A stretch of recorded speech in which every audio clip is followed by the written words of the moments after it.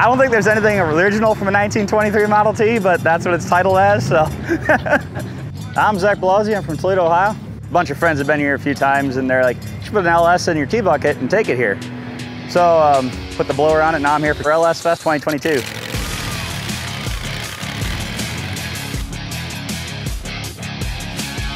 I always wanted a blower since I was a kid though, so I said forget the turbos, even though it was way faster when it was a turbo car still. But this just sounds and looks, it fits the car. It wasn't perfect, but it basically, if you imagine this with the eBay turbos on it, it looked about the same. Painted it too, it was black, that happened too. That's just Tractor Supply roll-on Rust-Oleum. So that's a junkyard pulled $100 5.3 liter with a Brian Tooley cam in it.